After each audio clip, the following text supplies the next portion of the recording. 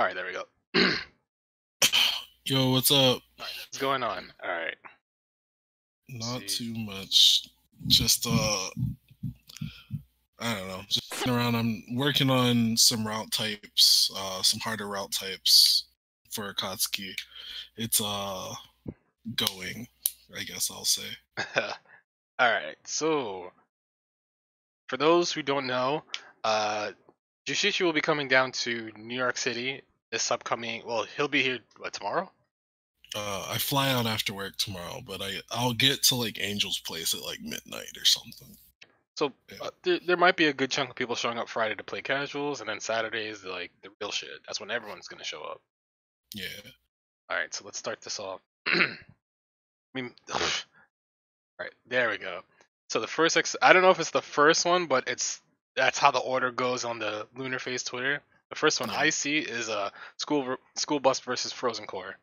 It sounded like you were about to say schoolgirl. That's funny. But yeah. So as I guess the person that primarily worked to put this stuff together, we were just trying to match up some matches that seemed kind of interesting. I don't know if we had like a hard plan. Like we're still kind of like playing everything by ear. Just making sure that everybody's in one place about when to run it. We still don't really have a time or like a set order. I imagine it'll really just depend on when people get there. Right. But yeah, one of the first ones that I was looking into, since I found out that Frozen Core, like, I hit him up on the Discord, like, yo, I'm coming through to New York. Because he came through for Super TSB this year. Yes. I was like, yo, come through, let's meet for the first time. Because, Frozen Core is, in case people didn't happen to know, Frozen Core has been my training partner since EL. Like, I've been playing with him and Proto Soul. If you remember seeing him around online, like I play with those guys since like 2017 or something like that, maybe even 2016. So I'm glad that he was able to come through. So him versus Fendo, aka School Bus, should be really interesting. The initial one actually was potentially Frozen Core versus Red Blade, but Red wasn't able to make it. Right. And Fendo, I think Fendo played an exhibition with Froze at Super TSB. They did, yes. Like the impromptu exhibition. I think I don't remember who won that actually. I know it's on the Lunar Phase channel, so I'll probably pop back and look at it again. But I am super interested in this because I have no idea who's going to win this. Me neither. Yeah, Frozen maybe won by like a game. I think so. I saw Subuse. There we go. Subuse mentioned it in your chat. Froze, I'm sure, has only gotten stronger since then. Fendo has definitely gotten stronger since then. This is like pretty sick because this is like a premiere match. Like this is exciting. I feel like that should be last if like things align correctly.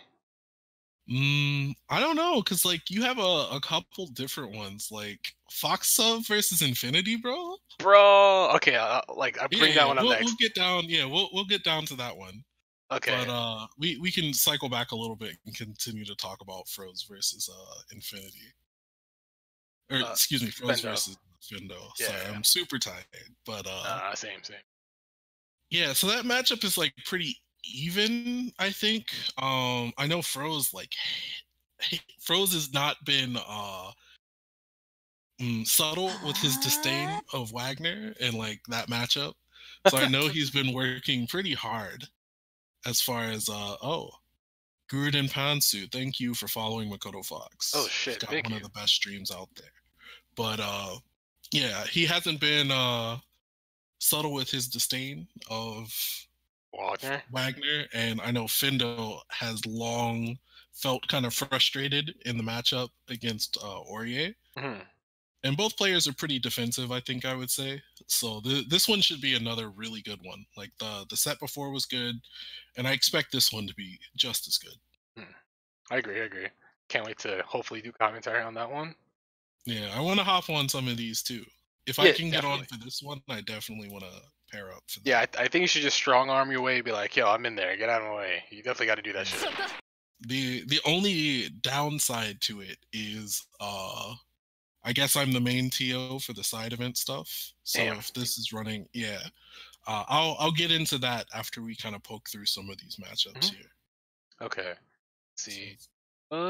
So next that's here is oh shit. All right, it's myself and against Initial initial J. J. Yeah. Yeah. So how are you feeling about this one potentially? How comfortable Uh, are you against Byakuya? I'm actually okay fighting the character. Like Mm, I kind of know where I'm allowed to press buttons. I've learned what's fake nowadays, so now I know mhm. the option select to get out of like that Rekka website shit. I can get out of that now. Yeah. Um, I know spacing for 66C, so that's also really strong. So I don't have to worry about getting hit like full screen trying to shoot him. So that shouldn't Mhm. happen too often unless off day or something. But yeah, I feel okay.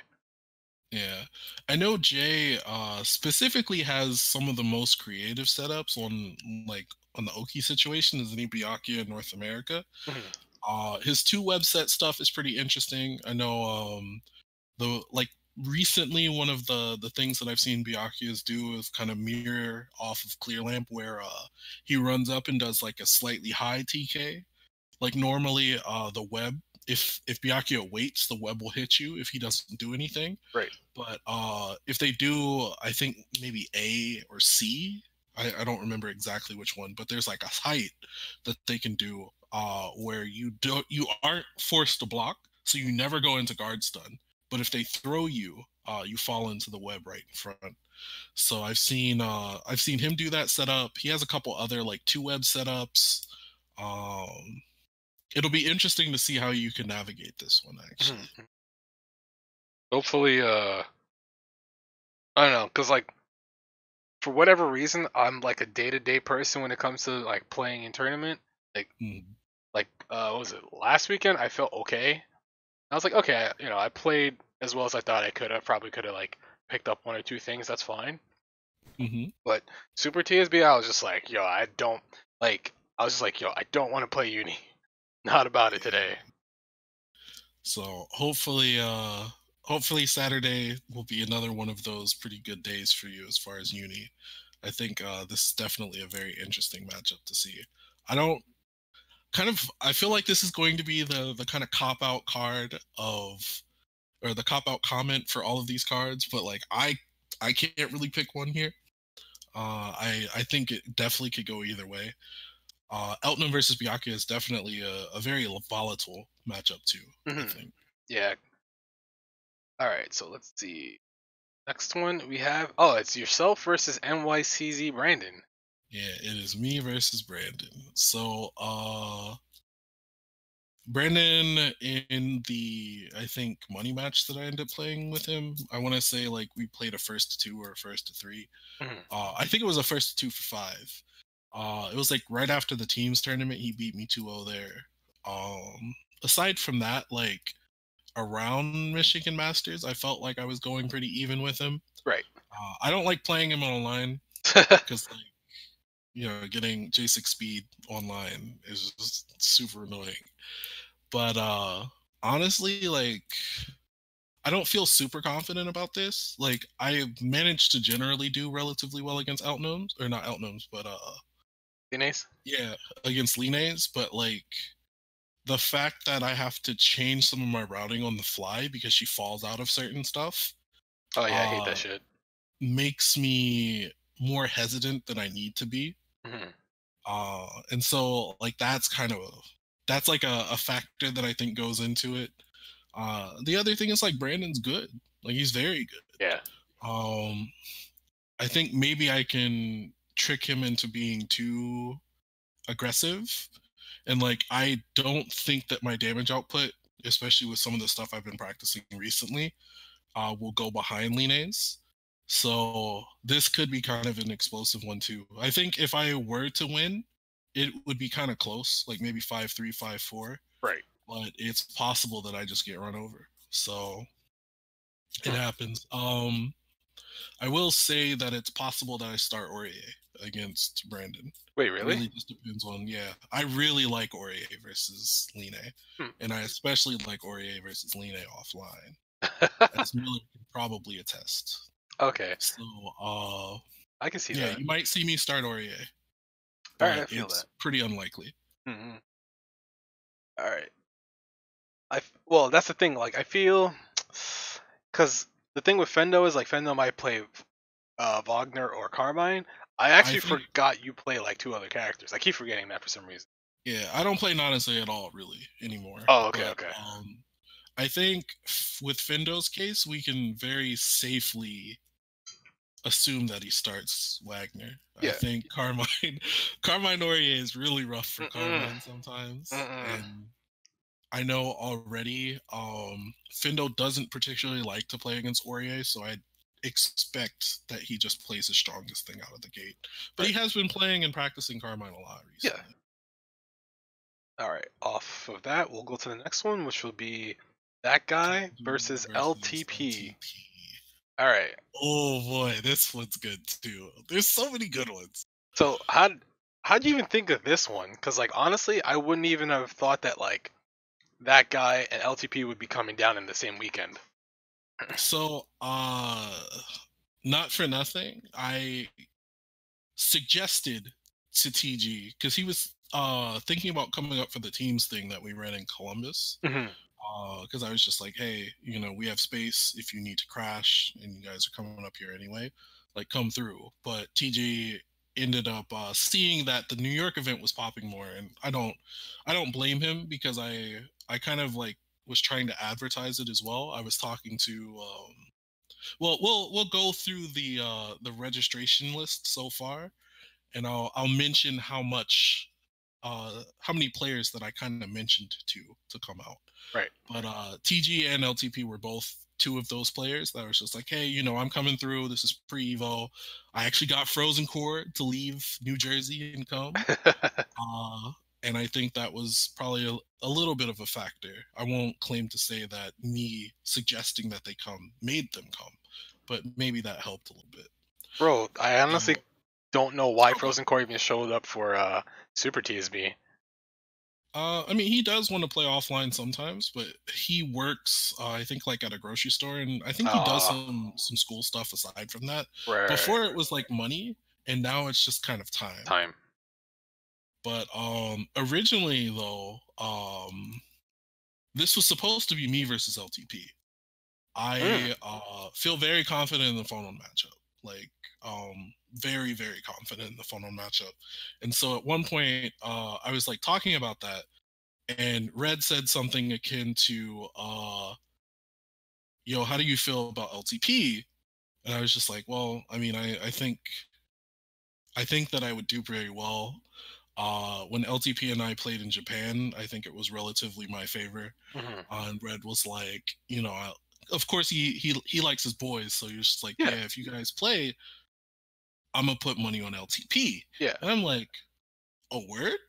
So that was originally the suggestion, but I had also wanted to money match Brandon, so I was just like, TG had requested like, hey, how about I play LTP? Okay.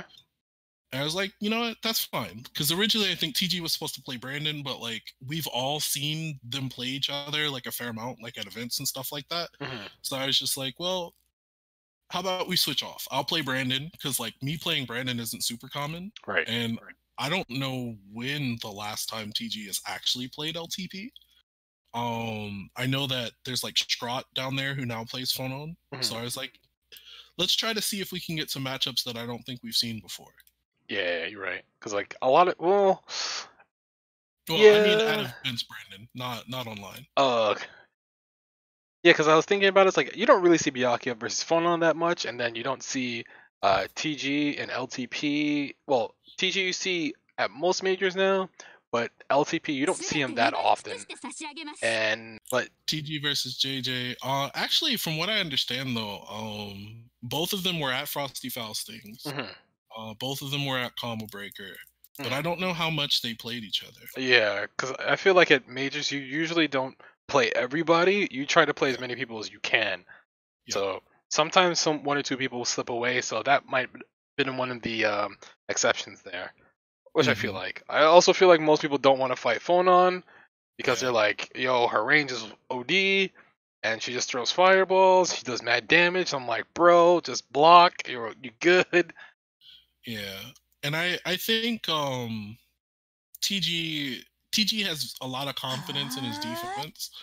And I think I think Magnets and I, like, when we watched him play Scott at Slam, Hmm. the Southern Louisiana area major, he was kind of getting cooked at first, but he pulled it together. So I'd have to imagine that by now TG has a little bit more confidence against Phonon. And I know LTP at some point has probably played Reds Byakuya. Not that that's a comparable thing necessarily, but he might be able to navigate around Byakuya a little bit more Hmm. comfortably. So this matchup is like super interesting for me, as far as that. I also know LTP's super aggressive when he plays phone on, like super Yep. aggressive. Like I see him do like dash C into like late special cancel shit. I'm just like, yeah, I would have got Yep. hit by that because I'd press a button. Yep. I think anybody that has to play against LTP, and maybe I'm tossing the cat out of the bag a little bit, you want to be very wary of the P2 corner against Goddamn. him. You have to know what's up. And LTP is definitely a player that like studies a lot of stuff. He has a bunch of documents on OSs for Phonon, and different answers for them and things like that. Like, he's a very studied player. Mhm. But trends offensively, I think maybe like most of the higher parts of the Northeast, Red and Venice and Isaac, and of course LTP himself. So this will be a very interesting matchup to see. I agree. All right, and then let's move on to the last exhibition: Box of 42 versus Infinity Hyde. Oh my goodness. This I've never seen these two play, and I know this was another matchup that kind of came about because we were poking around and Fox was talking about potentially coming down. So I was just like, all right, well, who would be a pretty good matchup for Fox of? Hmm. Initially, I think he wanted to play Fendo, Hmm. but when we got Fendo, because I think it was supposed to be maybe Fox Fendo and Frozen Core Red, but with Red Red not not being showing able up. to come, Hmm. we kind of switched things around a little bit. And then I reached out to Infinity, who I found out had a little bit of an interest in coming, and I was like, hey, would you like to play an exhibition? Uh, Fox had expressed interest in playing, and he was like, yeah, sure. I was like, oh shit, all right, Yeah, cool. yeah, yeah, yeah. Like, this one I can't call it either, because like Infinity played pretty well at CB. I got to watch him firsthand and talk to him while we were in Japan. He was playing very well there. Like, I know he impressed a lot of the Japanese players over there. And then if people happen to, watch Foxa versus Clearlamp, where he very nearly could have eliminated Clearlamp before Hmm. he got back to Red, uh, I'm sure that a lot of the players were impressed by Batista there too. So, these are some of the top like 10% of North American uni, like, in one matchup right there. And it's one that we haven't seen in a while, because like I think not since Rao has there really been a prolific Batista like out in this side of the US. Yes, I agree. Usually it's just Maiko and Sabrosian that we Hmm. know of. White Beast absolutely is on the come up. You have Erico in Georgia. She's on the come up as well. But like, Fox is the premier, I think, Batista at this point in North America. I agree.